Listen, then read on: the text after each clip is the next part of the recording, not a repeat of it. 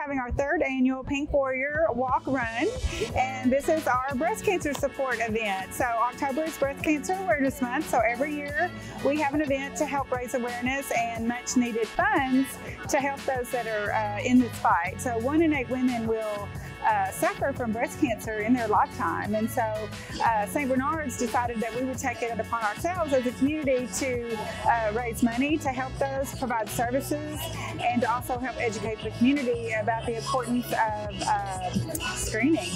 So we've got some music going on, we're having a good time, the 5K has started, and so yeah, we'll have people coming across the finish line soon. We had the Survivor Walk at 8:30 this morning, so we had about 50 survivors come out and do the walk parade, and so that was exciting.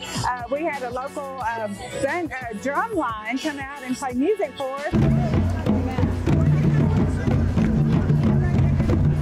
It's a great event to come out to celebrate recovery, to support those that are in this fight, and to also just get some exercise. The proceeds all stay right here in Northeast Arkansas, which is amazing.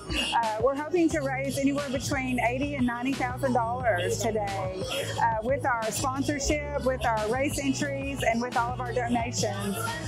So yeah, it all stays right here to provide services for those that are suffering with breast cancer, and then also to have educational opportunities to let folks know that it's so important to get your mammograms and early screening.